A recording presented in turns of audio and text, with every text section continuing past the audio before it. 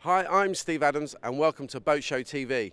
We've made our way through the show to meet, well, I suppose would be two kind of mad Marines really. I've got with me Chris and Brian. Now you guys can be doing something a bit crazy for the next 24 hours. The clue is behind us. Brian, what are you going to be doing? We're going to be getting in this tank and we're going to be cycling underwater for 24 hours, sort of an hour about each, looking to hopefully break the world record.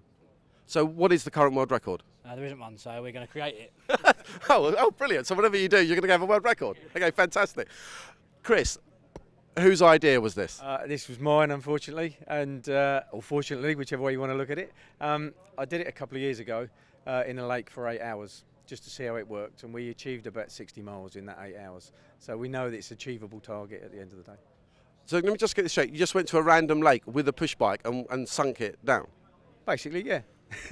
We did make it a charity event then, and we did help for Heroes then and the Royal Marines Association then. So it was entertaining, to say the least. So Brian, is it talk us through what you're raising the money for this attempt as well? This attempt is for the Royal Marines Association, so it's quite close to both our hearts, being former Royal Marines ourselves, and so with all the boys being away now, especially with 40 Commando on up Herrick now, so it's quite poignant to us. So hopefully we'll raise lots of money for the Royal Marines Association. Let's talk a bit about the technicalities of doing this. I've done a bit of cycling myself, but there's a bit of drag, surely, that's going to be on in that tank. It can't be easy. It's not just the drag, it's the buoyancy. Because if you ride a bike out here in the normal roads as you would, your body weight is affected by gravity. When you get in the tank, there is no gravity as such because you're very buoyant. So you either have to tie your feet to the pedals or weight your body down excessively to stay on the seat. Because the more you push on the pedals, the more you come off the seat. So what method have you gone for? A lot of weight to keep me down. Anyway, so far we've seen them use a lot of weights. We've used all the weights to keep us down there at the moment, so it's proving quite tough.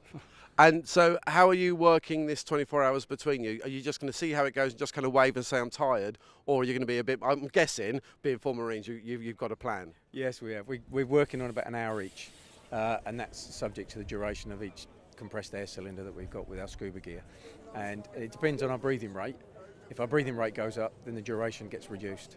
But with both of us, we've been doing plenty of practice for that sort of thing. So hopefully we'll be about the hour, if not a little bit more.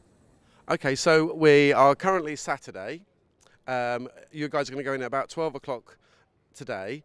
And so we want to be here this time tomorrow and to see you come out.